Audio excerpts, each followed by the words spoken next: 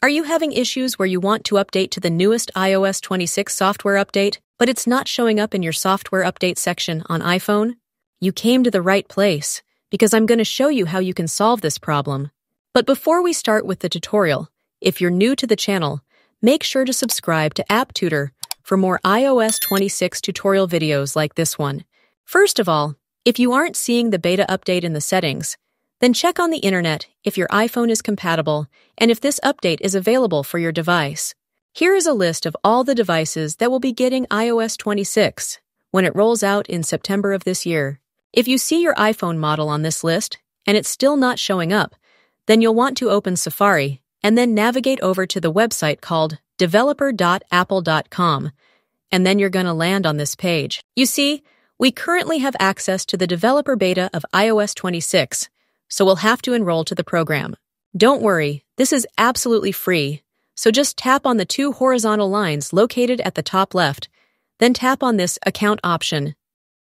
If you do have a developer account, then sign in with it, and then you'll see the option to enroll into the Apple Developer Program. But if you don't have an account, just click on this button, and then quickly fill in your information in order to create an account. Follow the on-screen instructions, and then your account will be created. So sign in, enroll in the Apple Developer Beta Program, and then you'll get access to iOS 26.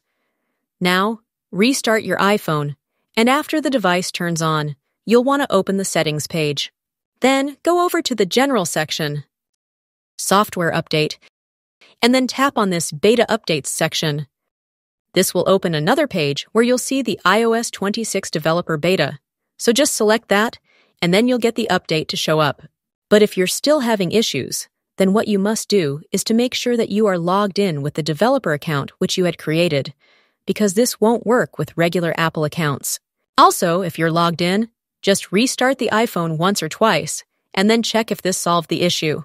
If you have any other solutions to this issue, then please make sure you leave them in the comments down below so we can help more people.